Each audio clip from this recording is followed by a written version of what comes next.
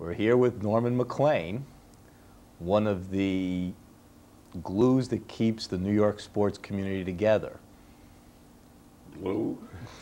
Sportswriter, radio commentator, television commentator, worked as a beer vendor in the Polo Grounds, commissioner of the Eastern Hockey League for a little while, a man with an extensive history, but for historical purpose, probably most interesting is possibly the last New York Americans fan still alive. Well, I was in the Polo Grounds when Bobby Thompson hit his home run, and that still is my biggest thrill as a fan, in a sense, which I never have been really because I was always working. But the number 2 date in my history is March 27th, 1938, which really is March 28th, I might add, because at 60-40 of overtime, Lon Carr of the New York Americans scored and beat the New York Rangers, the lordly New York Rangers, and knocked them out of the playoffs 2-1. Now that was a first-round playoff game. That was a first-round playoff, and the next time the Rangers played a 2 out of 3, the New York Islanders beat them in 11 seconds of overtime, 2-1. They went from the longest game in the history of Madison Square Garden to the shortest overtime game in the history of Madison Square Garden. The Rangers kept coming out on the bottom end of it every time. You know, everyone forgets the old Madison Square Garden, which was, to bring it to the modern context, the new garden opening in February of 1968, so you're dealing with almost 30 years. But it was very similar to the Boston Garden, which people are a little more familiar with now, with overhanging balconies.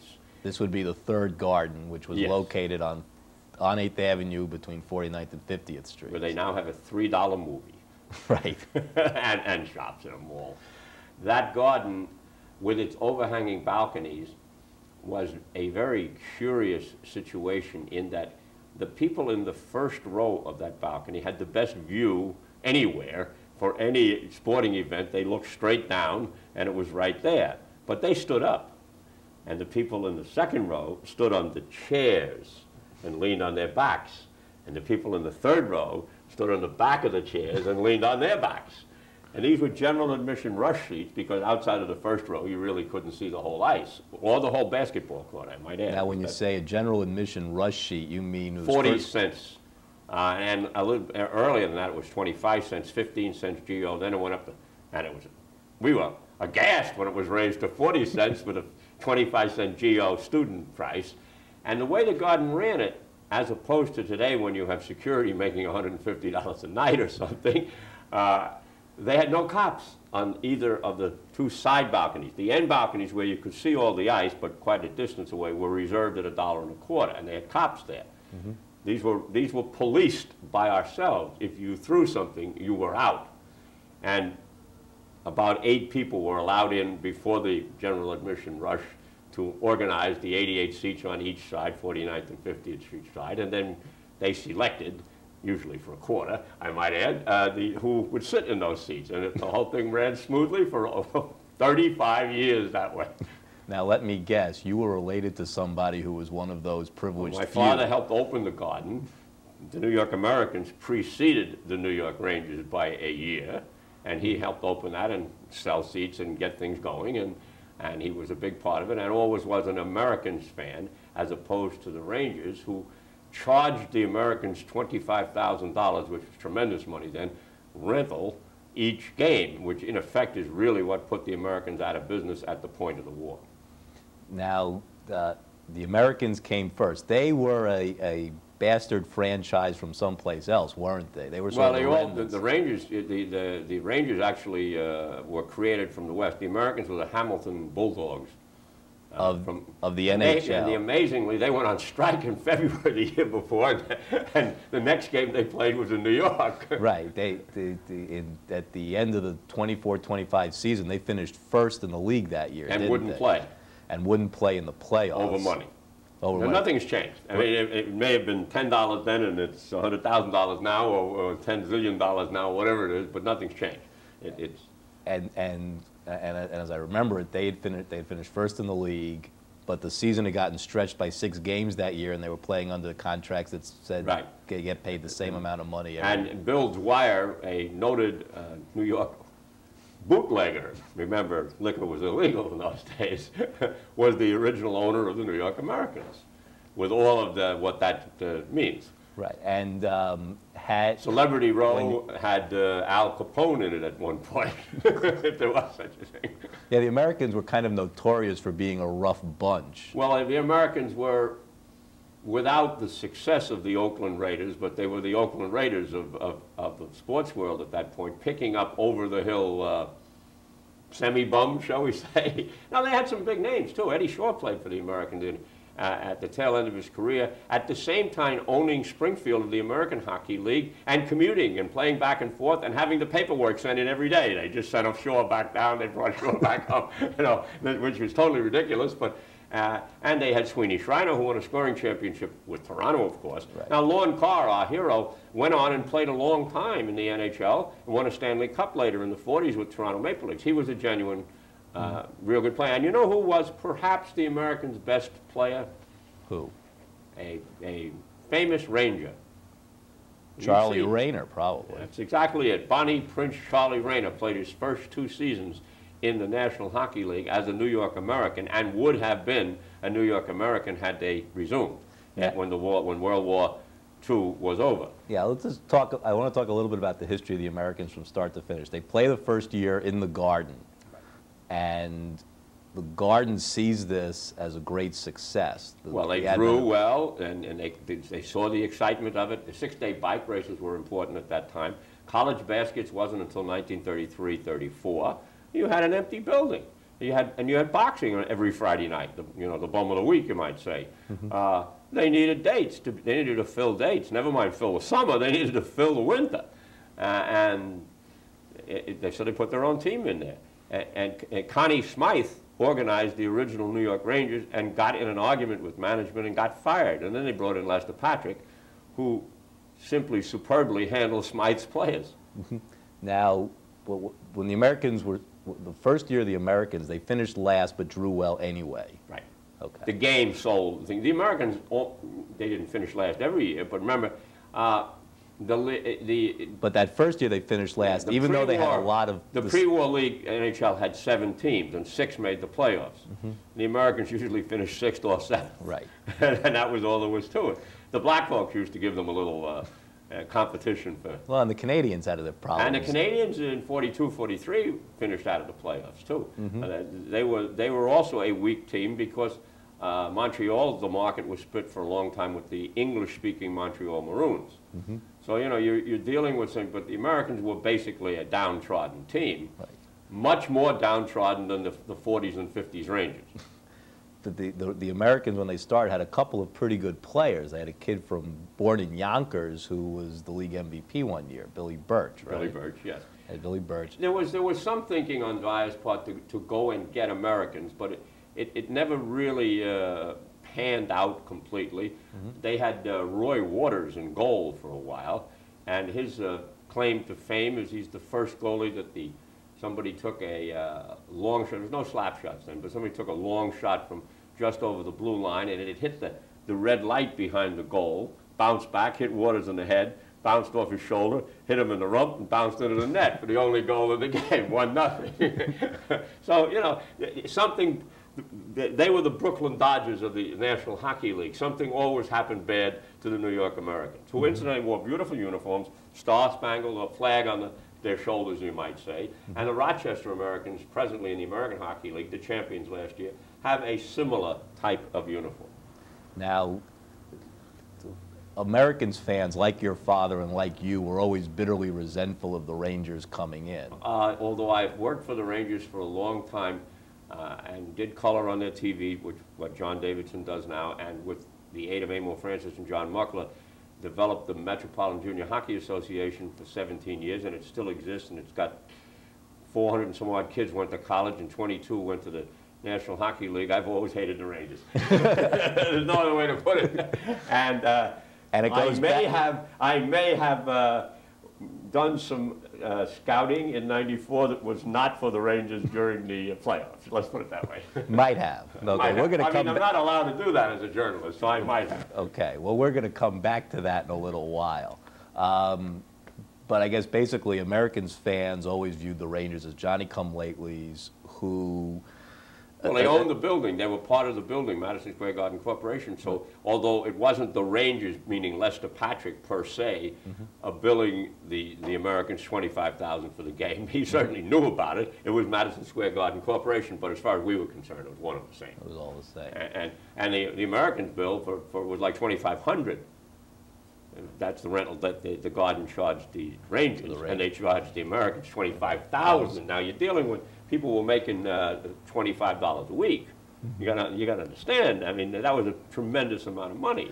Now the Rangers and Americans actually played 2 playoff series, didn't they? Yes, and the Rangers won one, and the Americans won one. Okay, the first one was a series where the only goal of the series was scored at 29:50 of overtime by Butch Keeling. Did your the Rangers. Of the Rangers. Did your father ever talk about that? No, not that much. And he came to, my father died in 1979. After the Rangers had won the first game against Montreal in their run that year, and wasn't his last words, but it was spoken on his last day, don't let the Rangers win the cup. And he flashed back, but my father came to the realization over the years that the Americans were doomed no matter what happened, because they really never had an owner. They were owned by the league the last 3 years. They became the so-called Brooklyn Americans at one point, just trying to create the Dodger-Giant rivalry and sell a few tickets, you know.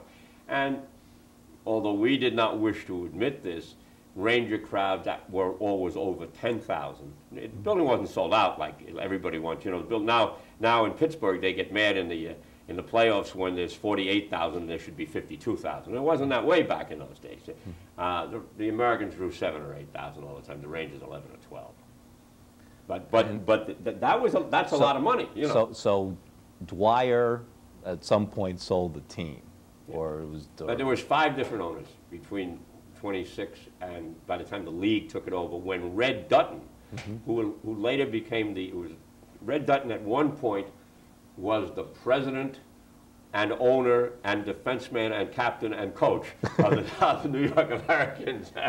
Now, you know, and he had his own money into it, and he threw in the towel on it because he lost something like $250,000 of 1938-39 money, which that's considerable for a player to lose. And I think what the league did is made him the president. And he was a good president for the 2 years, but he really wanted to go back out west and live. That's why Clarence Campbell eventually succeeded him. I think the league made some sort of a payment to him under the guise of presidential service, but also trying to get his money back. And he got a good chunk of it back. Because they understood he kept a New York franchise going. Now, in 1941-42, which was the last year of the Americans' existence, Rangers finished first overall in the league. Jim Henry in goal. Right. For the Rangers. And then they lose to Toronto, and Toronto ends up winning the Stanley Cup. The Americans finished 7th. The Brooklyn Americans finished 7th in a 7-team league. Out. Out. Out for good or out for the duration of World War II? Supposedly for the duration, but no one was surprised when it was announced that they weren't coming back. They had no owner. The league owned them. So, and the league was the 6th. You know, the NHL at that point probably was called the Norris House League.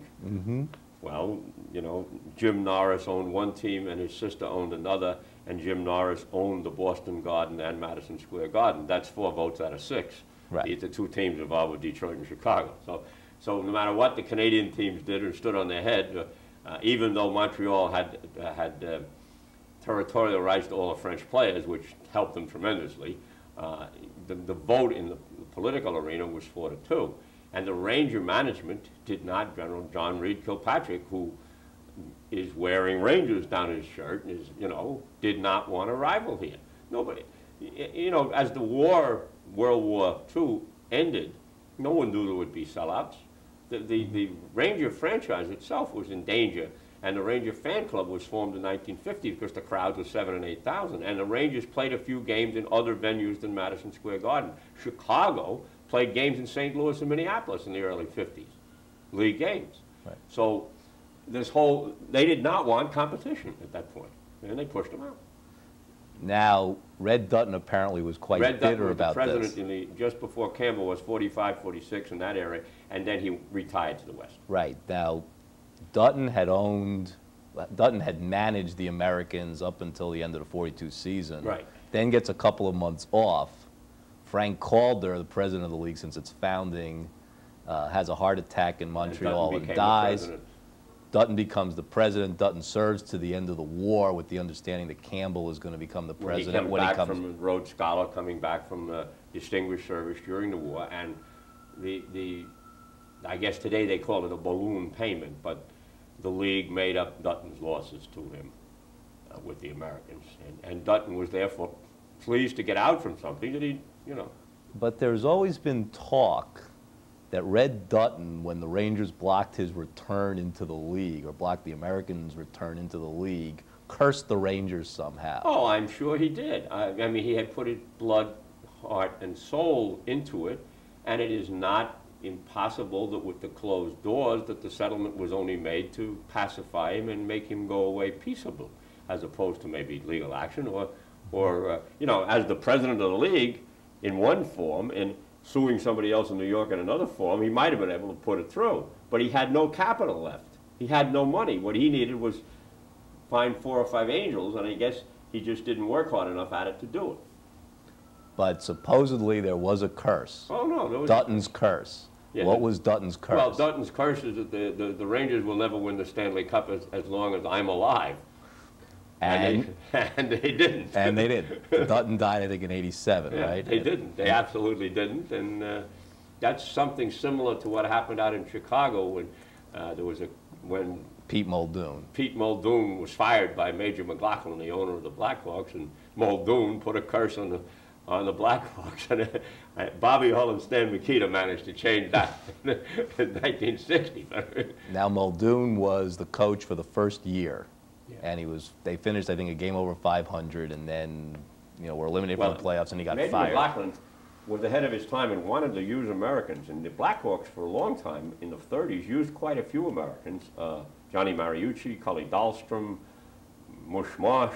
Mike Caracas, the goalie, right. And the coach, Bill Stewart, Bill Stewart is famous in baseball thing. What did Bill Stewart do in baseball? Well, you're going to tell me, but he was the umpire at second base. Bill Stewart was picked off by Bob Feller as well as Phil Macy. And he blew the call. But Bill Stewart, 10 years earlier, was the manager of the Chicago Blackhawks, who finished 6th and won the Stanley Cup. In the finals, the famous Alfie Moore game in Toronto Maple Leaf Gardens, Caracas, an American from the Iron Range up in Minnesota, broke his ankle in pre-game. Stopped the shot. You know, he was out. Well, of course, in those days there was no second goalie, and the custom was that the home team had a house goalie.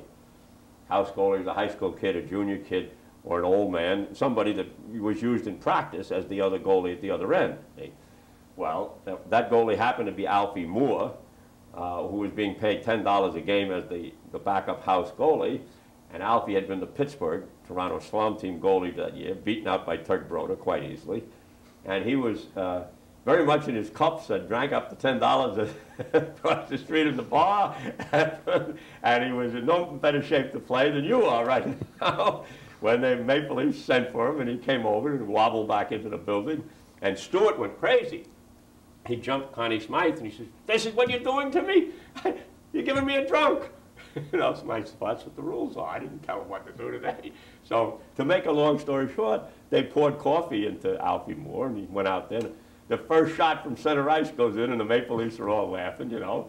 Well, to make a real long story short, 47 saves later, Chicago won the game 3-1, and Moore skated off the ice, giving the finger and everything else to the whole place, including Smythe, and the Blackhawks gave him a full share, brought up another goalie, and won this cup. And a full share, which then was a little over $1,000, was a lot of money because he probably made $3,000 for the year. So, you know, imagine Cecil Fielder making his $9 million and getting, you know, $3 million for one game, something like that. And now Alfie Moore ended up on the Americans, didn't he? Alfie Moore is on my wall is a picture of Alfie Moore in an American uniform. Even another one of these recycled. You know, when there were 6 teams and 7 teams, it was hard. You're talking about the 7 best goalies in the world, and there was goalies who were close, but they didn't get a shot if nobody got hurt. And the goalies in the NHL, they played hurt. There wasn't the slap shots. There wasn't the tips in front of the net. It was really, the 30s hockey was soccer on skates. 5 passes and they hoped for a tap-in. You know, like the Europeans first came over. Now the Europeans have adjusted. But, and that's why there was no good European goalie until Dominic Hasek. None of them really, well, Pelle Lindbergh made it and then got killed. But other than Pelle Lindbergh, which was a year and a half, so who knows if he did make it. But Tradiak really didn't make it here. Tradiak's reputation, I believe, is a little overblown. He messed up that game in 1980 in Lake Placid. He dumped the rebound in front, carelessly in front, and Johnson put it in, tying the game, and his coach blew it by pulling him out in an emotional thing. But Tradiak and his predecessors, Goran Hagasta, people of that nature. Hardy Astrom. Yeah, Hardy Astrom of Ranger fame, with the pimple-faced Hardy Astrom, were excellent on close-in plays and tremendous gymnasts, which Hasek is. But they couldn't, when they weren't ready when somebody came over the blue line and blasted away. You know, it just wasn't done. So the making goal in the NHL then was really a tough job. Now, 30s hockey was a lot different than present-day hockey, in part because Pepsi-Cola color ice, black Pepsi-Cola color ice, especially in water shortages, which came up, and especially during the war, when there was they automatically said there was a water shortage and tried to save everything. Oh yeah, it was, and the rinks, 200 by 85 was considered a huge rink then. The old Garden was not 183 by 85, something like that. That's quite different. The minor league rinks, the one in Springfield, was I call it a bowling alley with nets. You know, you could just back up and angle the guy off to the, as a defenseman, angle the guy off to the corner and forget it now. So your players were coming up from smaller rinks. Everybody thought the Buffalo's rink before the new building was tiny, in the Boston Gardens, and they are by comparative today's standards, but those are regular-sized rinks then. So the rinks were much smaller, and the people were smaller. The people, it was a stick handler's game. You didn't headman the puck. The Montreal Canadiens in the 40s slowly evolved it into the headmanning of the puck. But you didn't headman the puck or anything of that nature. One guy would, like an Eddie Shaw, would take it and try to rush it the length of the rink. And it was really 3 people, with the possible exception of Shaw once in a while adding in, trying to score on 6. Because the 2 defensemen stayed back.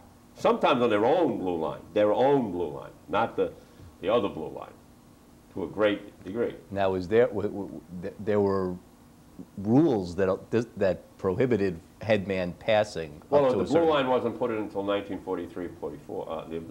The red line. The red line, my fault. The red line wasn't put in, and Frank Boucher put the red line in of the Rangers, and I really think it hurt his own team because he had nobody could handle it that way. He could skate the wartime team, but he put that in, and it did open it up. You could at least pass up to the center ice red line. Before that, you had to work it out zone by zone.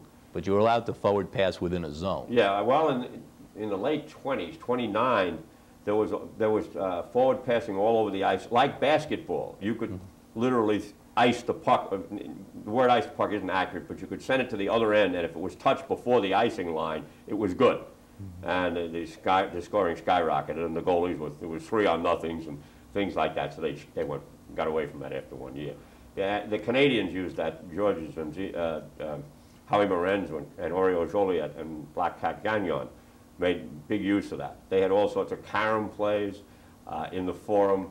You see, that was another disadvantage the Americans had and the Rangers had, in that eventually the circus would come in. They couldn't play home playoff game, and there was a lot of various cultural shows. There was college basketball. When college basketball took hold in the 30s, 33, 34, it got a lot of dates. It got 48 doubleheaders. You know, that's a lot of time in there. They did not have the system of keeping the ice down at that point. You were putting fresh ice in all the time. You were skating on concrete. and you couldn't practice there. The Rangers and the Americans used to practice in Springfield, Massachusetts in the late 30s, because that's where Eddie Shore had the Springfield Indians involved, and there was many a day that the Americans played the Indians in practice, and then they both went in separate directions. Oh yeah, that's weird, but Springfield isn't that far. If you put them in a bus and run them down. So it's a completely different era. There's no other way to say it. Looking back and having matured, and not with my youthful zest of just rooting for my Americans, they never had a chance. They never had the capital, and they were doomed from the start. In a situation at that time called for one team. In New York. In New York, yeah. Now, let me just back up to the 1938 playoffs, and then we're going to leave the Americans for good. Americans and Rangers both finished second in their divisions. The Americans at the time played in the Canadian division. Yeah, that was another weird thing. But that happens now, like Atlanta plays in the West in various leagues and everything. They just kept juggling divisions all the time. And some of that was done on a political basis to, like the Blackhawks finished first for a long time in the NHL because they were in the right division with no real competition. And they always gave the Americans the toughest division, and the Rangers were in the easiest division, and I still say that. And they change it from year to year sometimes. I mean, that's not fair, Let it work itself out. Depends where the votes are. That's what it depends where the votes are, and the Americans never had the votes. But in the first round of that 38 playoff between the Rangers and the Americans win the first game, and the Rangers win the second game. And then the Rangers take a 2-0 lead into the third period of the third game. And what happens then? They just turned it on. I think Ching Johnson made 2 mistakes in particular. No, not Ching. Muzz. Muzz is Muzz Patrick. Muzz Patrick, yeah. Turned it over twice. I remember that. And the Americans tied it, and then it just ground on. And, you were dealing then with 3 lines, not 4, and 4 defensemen. And by the third overtime, they were so tired, both teams, that the players were taking themselves off. Whoever could get to the bench, his man would take, and there was no lines or anything left. It was just whoever had the strength to keep going. There was no strategy left. It was just, if you had a spare who hadn't played, he'd have put him on the ice, he'd have walked up the ice. And if you notice, the goal was scored after an intermission. Right. It was when they had sat down and rested for 10 minutes or so. And maybe somebody had a little pep. And it was 40 seconds, of the fourth overtime. Now that is true even today. You tend to find the goals after you have it over, 2 or 3 overtimes. The goals tend to get scored very early, or they just don't get scored. Yeah, they tend to score in the first 3 minutes, or it goes and goes and goes. And even the famous Easter Day game of the Islanders and the Capitals, that really was a freak goal. It was a turnaround shot by LaFontaine. Yeah, on a rebound, the defenseman stopped the shot, and it came back, and Mason was screened. And it went past because he didn't see it, and hit the crossbar and went in, It wasn't 3 passes. It wasn't a picture play. It just something happened. And I always say in overtime now, keep shooting. Something might happen. The picture passing doesn't really happen. Okay, so Lorne Carr scores at 40 seconds of the fourth overtime. Americans now move on to play Chicago, and they probably ought to beat them. Well, ought have and should have and would have and all of the rest of that, they didn't. They did. And you know something? Now, I'm only 8 years old then. I'm 67 now, but we were disappointed. But I think beating the Rangers was their Super Bowl, was their Stanley Cup, and I think that they didn't prepare as well as they could have. They didn't take it as seriously. You weren't dealing with the level of money that you are today by any means.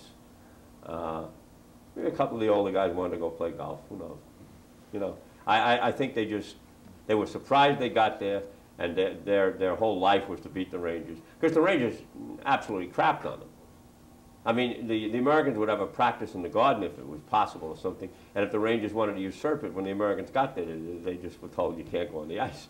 I mean, it was a very, very back-of-the-bus, second-class citizen arrangement. So there was a rivalry on a managerial level as well as on a player level. Absolutely, and it was like the it was like the Islanders and the Rangers were for a while, except that I don't think the Ranger players and the Ranger management took the Americans as seriously as the present Rangers players and management took the Islanders. But then the Americans didn't win 4 cups in a row or anything like that. So they were total second-class citizens. They compared to the Brooklyn Dodgers of the same era.